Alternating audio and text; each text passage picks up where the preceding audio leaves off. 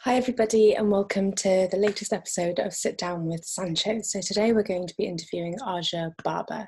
So Aja is a writer, she's a fashion consultant, her expertise is in race and intersectionality, feminism and how it relates with fashion. She focuses mainly on sustainable fashion and says whether you believe it or not, the two are actually incredibly connected. So today we're going to be talking about race, inclusivity, sustainable fashion, what the movement is doing right, what the movement is doing wrong, and where it has to go. We all know Aja from Instagram and from Patreon, and I'm delighted to have her with me today. So let's get into it. Hello, Aja. Thank you so much for joining me today. Thank you. Thank you for having me. It's Fashion Revolution Week, and for everyone who is self-isolating, as we all are, this is normally like our ethical and sustainable Christmas, and it's all gone away because of coronavirus. Obviously, so many industries are suffering, but for those of us in ethical and sustainable fashion, this is like our time to shine. So taking things online is such I'm happy that we're doing it. And I think my greatest hope is that this will open up the conversation to people who normally wouldn't be able to go to the in-person event. Absolutely. I think I love the physical events. We run clothes swaps and talks and they're great, but I'm always aware that the people who attend are the ones who have their evenings free or are local to our area. And I think when we're talking about inclusivity, we have to think about, well, how do we make information available to more people? So yeah. Yes, absolutely. One of the critiques that I've read over and over again is from people with disabilities saying that, like, this is the first time that I've felt included in some spaces. And maybe that's something that we need to really, really think about as we return to quote unquote, whatever normal is, that we've been leaving out marginalized people because they can't participate in in-person events. And we need to just maybe do a better job all around. Absolutely. So thank you so much for joining me. Have you had a busy week? What have you been up to? I have been busy. I've done lives with Birdsong, and I've watched a lot of lives because a lot of friends have been doing things. I'm going to do something with the new wardrobe. I've done something with Emperor's Claw.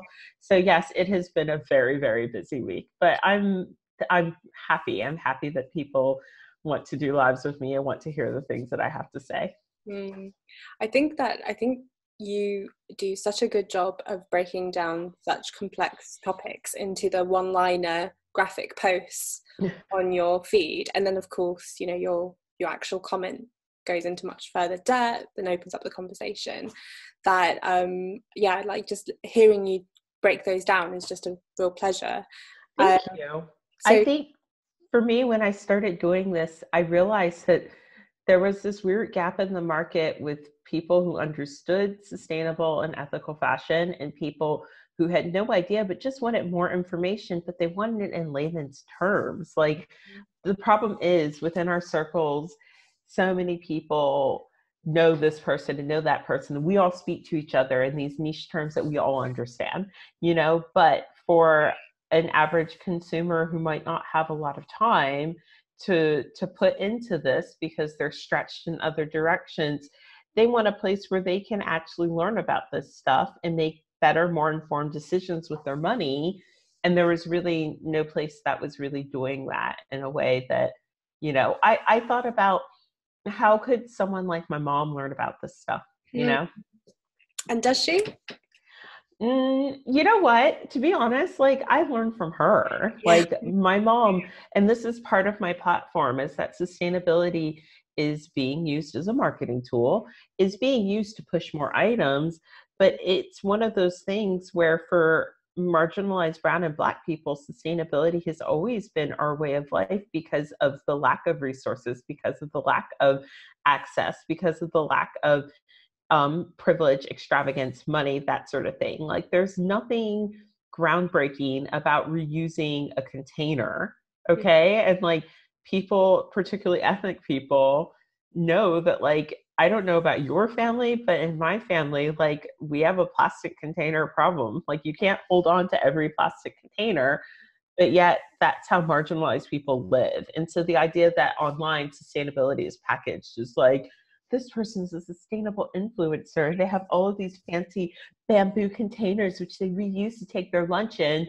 when like ethnic brown and black people and people within a certain poverty level would naturally reuse a container. You know, it's a conversation that we have to have, because when it turns to only one person presenting the conversation, it's the same cycle of oppression all over again. I think one thing that always really, really shines out to me when people talk about reusing containers, or, you know, bulk buying or repairing garments or anything like that, is just as though they're new and innovative in and of themselves, is that they have just never lived elsewhere. Like they've never been to a country and in an environment, like, you know, in a neighborhood, and just watched other people live their day-to-day lives. Absolutely. And like stuff like even at the beginning of this pandemic, you know, like bulk buying, you know, people were like, oh, I can't find lentils, I can't find rice. And you know who always has the lentils and the rice? The ethnic markets, because that's how ethnic people normally live, you know? So like, it's one of those things where concepts that aren't new in any way, shape, or form are not just being presented, but they're being presented as this new narrative that's fairly whitewashed, and that's so problematic. Do you think that there's a relationship between the sustainable, like, living movement and cultural appropriation? Absolutely. Oh my goodness. Are you kidding? Like homesteading and like farming and basically techniques that indigenous people have been using since the beginning of time are suddenly being presented as like new and lifestyle. Cool and lifestyle. Yes, there's a very clear line between the two things. If you're not paying tribute to the people that you learn these things from, then ultimately you're just co-opting. Absolutely. And also it's like, you know, and climate change is definitely intrinsically linked to consumption, but the people that are doing consumption are being hit the hardest by climate change already. And those of us in the global north who are talking about climate change and how we have to save the world are not acknowledging that most of the resources and most of the cause of climate change are coming from here.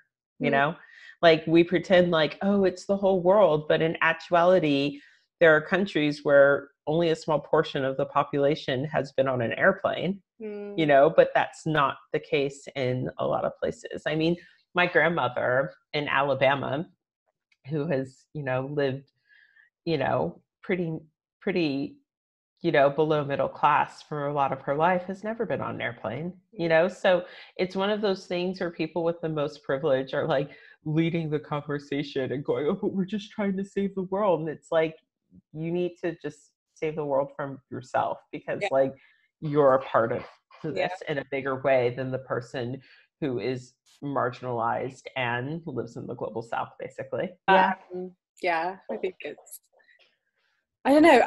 I do think there's a relationship between the choices we make as consumers and the solution to climate change. And in virtue of having the most kind of disposable income, the people who have the most disposable income can make those changes most significantly. Exactly. So is there a problem with patting yourself on the back whilst you do so? Yeah, totally. I mean, honestly, like we shouldn't need a cookie for some of this stuff, you know, but like I write about privilege in my platform because like we need to be thinking about that in all of our movements. I mean, okay, I keep going back to the pandemic, but like I use Who Gives a Crap. They're a cool company, and I know a lot of people use them. They're cool. They do some social enterprising. They donate some of their proceeds to building toilets. That's great. Except we're forgetting to acknowledge that a family that is living paycheck to paycheck probably doesn't have an extra 30 pounds just to spend on toilet paper, you know? And so for me, I was fine at the beginning of the pandemic because I buy 48 rolls at once, and then we stuff them under the bed or wherever we can put them in our small London flat. And I was great. And it would be very easy for me if I wasn't thinking about privilege to be like, look at all those poor people fighting over toilet paper in the supermarket, instead of acknowledging that the reason why I can participate in this system and support a company that's quite cool still comes down to the fact that I have 36 pounds, which I could spend on toilet paper or one go. That doesn't make me a better person. It means that I still have a certain amount of privilege to participate in something that is ultimately a cool way of doing things, but there are limitations to who can participate and who can't. Absolutely. I think also people take like a really strange pleasure in judging their peers and people that are inferior to them. We all do. I mean, I will not sit here and be like, oh, I don't know. I do, but I'm working on it. You know, I'm a work in progress. Yeah, I think like an example of that is people with gardens and space and green space at the moment, watching others use public spaces and, you know, I can't believe they're going to the park. Yeah. They're the reason why. Of course, I do go to the park because we don't have like a private garden. And so I do go to the park, and I have to say, if someone is complaining about the joggers, I'm right there with you, because they are not social distancing and they are breathing all over people. And that is my one complaint about the park. But otherwise, like, let people go to the park, because not everyone in London has a garden. If you have a garden in London, you are extremely privileged. So I think we've kind of skirted around a few things. Like, one thing that I'd like to go back to is the idea of selling sustainability, because I think H&M's declaration that they are the most transparent brand is a perfect example of that. And you just recently wrote an Instagram post on that topic. Could you break that down? That is really, really, really bad. Like, it's one of those things where, once again, why I do the work that I do is because average people who don't spend every waking minute of their life reading every sustainable document on the internet will not be able to decipher between what is greenwashing and what is not. And so the Transparency Index is a document that Fashion Revolution publishes every year, where they get big brands to open up about what they're doing. Transparency does not equal sustainability. And the reason why this is because all transparency is doing is saying, where are your factories? Who makes your clothes? That's it. That's it. It doesn't say these garment workers are being paid this amount and we can ensure that because we're there every single day and we monitor these factories constantly. It does not equal sustainability. It does not equal transparency. All it means is that you have opened your books and said, this is where we manufacture. This is how we make our clothing. Now, H&M is by far one of the biggest greenwashing companies in the world, but they all are. Zara, same thing. The problem with the fast fashion business is the amount of product that's being produced and pushed every day can never be sustainable. So I broke it down on my grid post today, which I'm going to actually just open it up because there's a lot of numbers that you have to remember. When it comes to this sort of stuff. But this is why H&M can never be a sustainable company in my book until they start talking about degrowth. They're too big. So H&M currently has 4,958 stores worldwide. I've talked to a few people that used to work for the company, and I would say, I give this estimate, but it's a low estimate. Some stores sell upwards of 10,000 garments every single day. Some stores. So if we are having that estimate and saying that if each store sells 5,000 garments a day at H&M, and I'm talking kids' clothes, adult clothes, they sell everything under the sun. And for the big flagship stores, 10,000 products in a day is nothing. So if each store is selling 5,000 pieces daily, H&M is selling 25 million pieces of clothing daily. That number isn't sustainable because our world cannot sustain that. No. Our world is not an endless resource. The cotton that we wear in our dresses and jeans and every item that I own, I try and go for cotton because I love cotton. That cotton is grown and there is an environmental impact. And so when you have a company the size of H&M selling that amount of product every single day, that is not a sustainable system. So H&M has opened up to Fashion Rev, and they have said, we're going to be transparent. So these are our factories, and you can look at the report, anyone can download it. but it doesn't measure anything in regards to sustainability, because transparency is not sustainability and it is not ethics. It's transparency. So H&M happened to open the most amount of books, and they were given the low bar trophy of most sustainable. But to be on the sustainability index, you have to sell a threshold of $400 billion worth of merchandise every single year. Yeah. So which 400, like, I think that was an interesting decision from Fashion Revolution to create that criteria, because of course it means very few brands can engage with it. Very few brands can engage in that. And so, you know, there will never be a case where Fashion Revolution will have the bandwidth to review every single brand that exists on earth.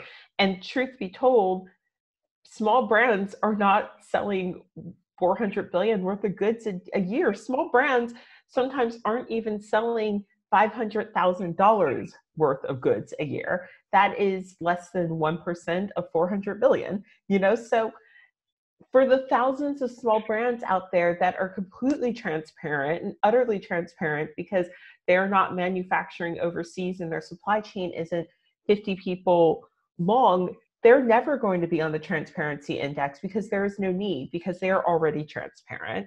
And so for H&M to take their placing and determine that they are the most transparent brand in the world, that is a dishonest, bold-faced lie.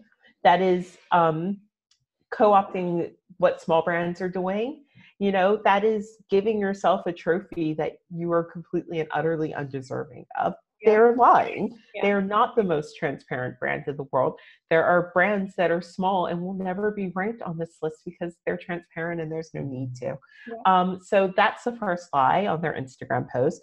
And then the second lie is that they have used the hashtag sustainability in the post, which transparency does not equal sustainability. And so they have basically taken the Fashion Revolution Transparency Index and used it to greenwash and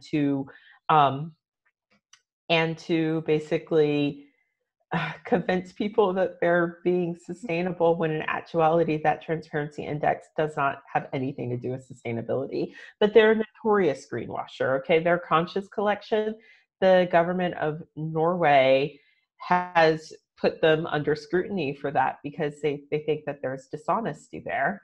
And so when we have government saying we think you're lying to people about the sustainability behind what you're doing, that's cause for concern. So when you see a big brand taking something like a transparency index and then using hashtag sustainability, which that's going to pull up on the hashtag, on the algorithm on Instagram. So that's going to be advertised to people. That's going to be pushed to people.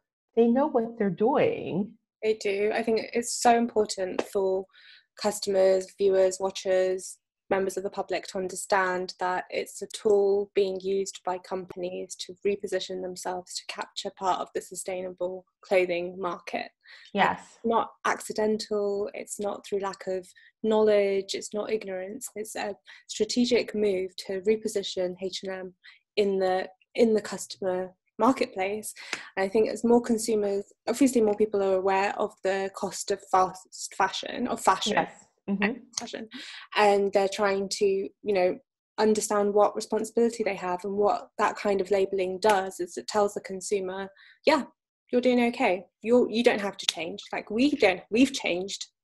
So therefore you can continue to buy 20 garments a month from us that you don't actually really need, and you don't even realize that we're actually pushing you to buy those garments, because every time you enter our store is laid out in a way to encourage you to buy things that you might not need. And I know, because I was that consumer. We all have fast fashion in our wardrobe. I mean, it was such a huge part of our culture for so long, and there was a short amount of time where nobody really thought about the implications of this business model. And so I never ever want to make it seem like people are bad people if you have fast fashion, because that would be deeply hypocritical and also not helpful.